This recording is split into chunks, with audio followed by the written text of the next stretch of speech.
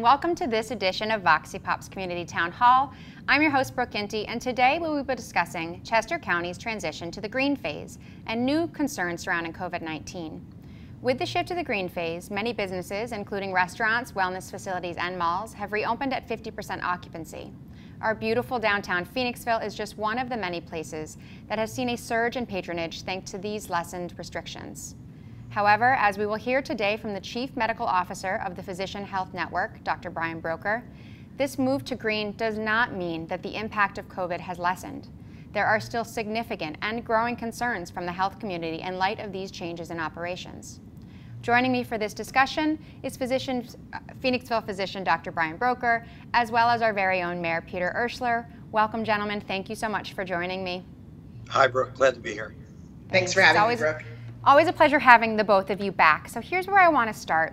As you know, I'm going to show you a clip from Governor Abbott of Texas that he recently released on ABC 7. Texas was one of the places that opened up relatively quickly, so I want to go to this video and I'm going to take your comments after we take a look at it. If I could go back and redo anything, it probably would have been to slow down the opening of bars. Now seeing in the aftermath of how quickly the coronavirus spread in the bar setting, and you know how a bar setting in reality just doesn't work with a pandemic. People go to bars to get close and to drink and to socialize, and that's the kind of thing that stokes the spread of the coronavirus. And so sure, in hindsight, it may have been better to have slowed the opening of the bar setting. So as you can see, Dr. Abbott is talking about hindsight, which we say is 2020. But Dr. Broker, what are your thoughts on this video and what can we learn? Well, one of the problems when businesses open is, do we have all the proper tools, and does the public have all the proper knowledge to safely open? So when we go to a bar, we have to make sure we're still maintaining our social distance. And there's been a lot of fatigue over people staying in. People want to socialize. People need to get back to business. All of that's understandable. But if we don't do it cautiously, then we start to get the surges. Okay, so when I know that there was recent data out there, when you go outside, you think, listen, I'm outside. There's no chance that I'm going to potentially get somebody sick because I'm outdoors. But as I understand it, there's new data on transmissions of COVID and how long that hangs in the air. Can you speak to this new data? Sure. Well, this data has been observed since the beginning, but more confirmed as more studies come out. And the two different ways that a virus can spread are by droplets, which are actually small little drops of water that don't hang in the air for a long time.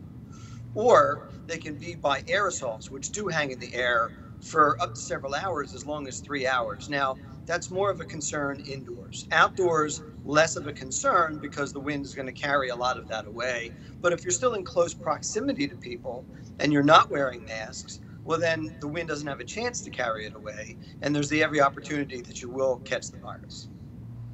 Okay.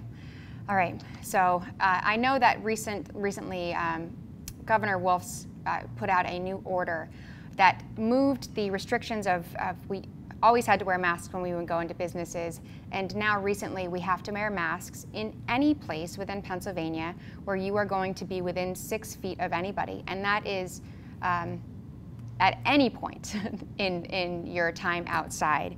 So what do you think about the move, Dr. Broker, what do you think about the move of Governor Wolf's office to make this sort of extension out into the community and outside to wear masks? Well, I think it's a response to what we've seen so far. So initially, there was a big effort by the public and the government to contain the virus by shutting down the economy and asking everybody to stay home. And that worked to an extent. It did not work in our country as well as it did in, say, the European Union, for example, which we'll see on a slide coming up soon. But by getting the number of infections down, that enabled us to implement other measures to try and keep the infections from going back up. Problem is, we didn't do it very well. So now that people are tired of being indoors, they're getting the false impression from government sources that the virus somehow is changed and they can relax their guard, but they can't, because otherwise you start to see the surges that we see on this graph. So what you're seeing here on this graph, to the left of the graph, is that initial surge that we saw in April. And if you follow the dates along the bottom, you'll see it all goes all the way up to this month, to July. And you can see these big surges of infections that are happening in the states in the south and the southwest of the United States, where they're opening up the economies more. People are getting out and being more social in restaurants, in bars, in gyms, and not doing the social distancing and masking that they need to keep the infections down, which is why you see the number of daily cases. This graph shows you how many people a day are getting new infections. And you'll see that it's nearly twice the amount of people getting infected today, every day, than we're getting during the initial infection in April. And it's upwards of 50,000 a day. Now, this next slide, what you'll see here is the difference between the United States and the European Union. So the United States, you can see in red, got a little bit better as time went on, but now is surging again. The European Union altogether is about the same size landmass and population-wise as the US. But look how they've managed to keep those infections down. About 10 times less infections a day than we're having. And how have they managed to do that? Well, that's on the next slide. So what the European Union is doing better than we are is something that I call the waiting game. Because really all we can do to get rid of this virus is to have a vaccine. But that's not going to happen for several years. So until the vaccine comes, we need to get better at playing this waiting game. And there's two pieces to the waiting game. There's the government response, where they're giving us tools for early detection and isolation of patients to prevent them from infecting other people. And then there's personal responsibility, which we'll get into. Now, the government response contains several pieces. First, for it to work well, it needs to be organized nationally. There needs to be robust testing, contact tracing, and isolation of people who are sick before they infect others. But also the public needs to be fully engaged to take action that they can do. And the government really has to be responsible to get the public engaged. Now, part of our problems have been that in the US, they've left it to the states. They haven't organized it nationally. There have been early missteps for the testing and tracing and isolation, and there's continued failures and poor leadership. And you can see that if you look at some of the nonpartisan think tanks who've written long exposés about all the details of how the mistakes have happened, such as the Brookings Institution. There's a great website called the COVIDexitstrategy.org where they look at state by state how we're doing on each of these, and they give a grading so that you can see how we have to improve. And if you also look on our Chester County website, which is chesco.org, you can see where our Chester County officials have done a tremendous job in doing everything they can do to provide testing, contact tracing, and promote isolation of people who are sick. But the reality is they just can't do a complete job unless it's organized at the federal level. But then lastly, as far as engaging the public, we're failing because there are conflicting messages and there's politicization of those messages, and that's causing the public to be disengaged. Mm-hmm. And that's why we're seeing so many people not social distancing and not wearing masks. And that's the problem that we're having. Yeah, so let me talk about the social distancing part of it, and I'll get to you in 1 second, Peter. And Peter and I had spoke on one previous VoxyPop town hall about the thing about coronavirus is that it is an unforeseen threat, right? It's not as if it's a storm or that brought hail like just recently the other day, but it's unforeseen, so you can't see it, and I think that makes it hard for people to comprehend that it is actually out there. So one of the things I want to ask you about is, we've sort of all along thought that asymptomatic carriers can spread this disease to others. Is there any new data that is either reaffirming or not that sign of sort of the science of COVID-19? Sure. So we're seeing that about 40% of people who get infected catch it from somebody that did not have symptoms. Now, there's two ways that a person may not have symptoms. They may be in the early phase of the infection. So for the first 5 to 10 days of the infection, you can be infectious and infect other people, but not have developed symptoms yet. So that is a big problem. And then there are people that get such minor symptoms that they never really know they have an infection. Now, we're seeing this with a lot of frequency. My practice is a relatively small practice, and yet we're seeing several people a week come into our office or into the hospital and emergency room that we're asked to take care of. And we test these people routinely before we do certain procedures. And we, on a regular basis, are canceling surgeries and canceling procedures because the person has an infection, but they don't have symptoms. So then we're taking care of the patient for the COVID, waiting to do the other work that's not emergent until the COVID is better. But we're seeing it with enough frequency that we know this is real. And we know that it's not limited to the people coming into my office who say have a sinus infection, because that has nothing to do with COVID. And so we know that the general public is going to have these asymptomatic infections as well. And here you're seeing some pictures of the boardwalk in Ocean City, just the 4th of July, with no one wearing masks. Yeah, it looks like an that photo looked like an advertisement that you would see for come to Ocean City, New Jersey, not come when we are in the middle of a pandemic, Ocean City, New Jersey. So that leads me over to Peter, and that, you know, the second part of what you're telling us is it's not just the government response, but it is a personal responsibility of everyone and to follow the guidelines to wear masks. So hello, Peter. Sorry to keep you waiting so long. So I know for those of us, you know, we want to talk about what Phoenixville has been doing. Phoenixville recently, the Borough Council passed an ordinance which allowed the Bridge Street to shut down from Thursday to Monday. And we've been doing that for, what's that, Peter, 3 weeks now? Is it the third week, fourth week? It was 5 weeks. Wow, 5 weeks, okay.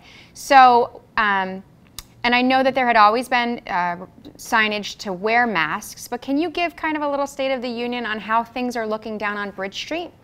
Absolutely, and I just want to say, you know, thank you to you, Brooke, to VoxyPop, to Dr. Broker, because you have helped us tremendously here in our community. And one of the things I think Dr. Broker highlighted, and I just really want everyone at home to really take a step back and think about this, but we have unfortunately been lacking kind of a unified response across the country. But here in our community, because we have people like Dr. Broker, we have communication platforms like VoxyPop, and we have a very strong borough council and borough staff, we have been able to really construct, and I mean, I can't give her enough shout outs, but our Office of Emergency Management, Karen Williams, we have really constructed our own response in conjunction with help from our Chester County commissioners, who have really done, like Dr. Broker said, an excellent job at managing this with our health department. And so, you know, Phoenixville is one of the first communities to actually implement an economic kind of stimulus program.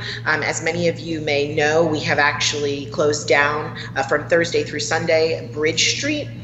We have always asked individuals to wear masks, but we have realized more than ever that because this area it's not like being out on the trail, this is a more congested area. And so we've really started to push for a campaign, what we're calling Mask Up on Bridge, and help keep Phoenixville open. Because at the end of the day, having this closed down, taking all the steps we needed to get the pieces in place to actually get the streets closed, working with the businesses, the PLCB, to make sure that there are licenses that were extended properly into the streets, all of that's great. But unless we can make sure to manage and keep everyone healthy, we will not be able to continue keeping the community open. And so really, when we're asking people to mask up on Bridge, you're really helping to keep Phoenixville open. One of the things we've done too, you can see in this picture over here right now, we also have distributed 10 free mask stations. They're being hosted by a variety of businesses on Bridge and main streets. You can see them clearly indicated with the sign above. But then if you see at the bottom of your screen, there's a box with masks there and also some hand sanitizer. And please hand sanitize your hands before you reach in there to get a mask, just to help keep everyone healthy. Okay, so the response from Phoenixville from the order looks like we got this Mask Up on Bridge Street campaign. This is our first weekend. How would you say that it's going? What I would say is that, Phoenixville is an incredible community where people truly do care about one another. And we've been very fortunate to kind of live outside of, and we've been able to move some of that national distraction and that noise away from our community. What I would say is that when I look in downtown at our community, most people want to do the right thing. They want to help others feel comfortable. They want to help keep people healthy, et cetera, and they want to help keep Phoenixville open. But one of the challenges is that when you're on the street, you're outside.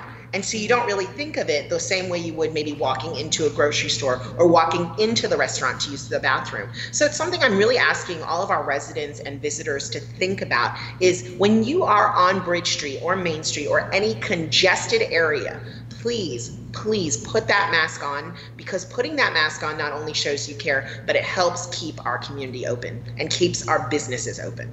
Yes, and I think that that's a very important note, that putting masks on, while it may be a small, minor frustration at times, allows those businesses to remain open that have been closed for so long and have been devastated economically from the shutdown. So when we want to come down there and be patrons and help these businesses, I think that wearing the masks is also another step to this. And there's really no excuse if we now have free masks all throughout Bridge Street. Dr. Broker, did you want to talk to this? Yes, I did. One thing I wanted to add to what Mayor Urscheler had to say was that we talk about when people go to restaurants not wearing the mask while they're eating. But what I found from talking to a lot of people on Bridge Street myself and patients in my office is that they'll often go out to eat and not bring their mask with them. And what I want to emphasize is that while you may not be wearing your mask while you're eating, you still have to get to the restaurant, you still have to walk through the restaurant and the streets to get there, and you should be wearing your mask that whole time. So please always have your mask with you. And if it's appropriate to take it off, by all means, take it off. But then you'll have it at the ready to put it back on the moment you need it. And it's Brooke, I have a little kind of catchphrase that I keep using specifically around it. And I say, if you are standing up, mask up. So if you're not sitting at the table with your food in front of you, put your mask on. That's a good thing to remember. Remember, if you stand up, mask up. All right, I always do one last thing, gentlemen. I'll start with Dr. Broker. What is the one last thing that you want to impress upon our community as it relates to this topic? The one last thing is that there are two pieces to keeping COVID at bay until we have a vaccine. The government has a response, but each of our citizens has a personal responsibility. We need to take that very seriously. Masks work. It's been shown to cut the infections down to where we need to cut them down to, but it only works if you wear them. So please, always, always wear your mask. All right, Peter, what's your one last thing here? Like Dr. Broker said, this has really become a very localized thing. Our response here locally, not only has it worked, but it is a model throughout Pennsylvania and also throughout the nation. When you look at where Pennsylvania is in comparison to other states where we are currently today. So I would just like to reiterate what Dr. Broker said. Putting your mask on, it not only shows that you care about our community, but it shows that you care about keeping our businesses open and keeping the people in our community safe and healthy. And so please keep that mask out at your side. And if you are in a congested area, even if it is outside, if it's congested, please put that mask on. And if you stand up, mask up. All right, gentlemen, thank you so much for joining me. That'll be this edition of Voxy Pop's Community Town Hall. And as always, if you found any of the information here helpful, please share it. This is a video on demand. It can be found on voxypop.com/townhall or on Facebook. So thank you for joining us. When you stand up, mask up. As Mayor Peter Urscheler says, have a great day.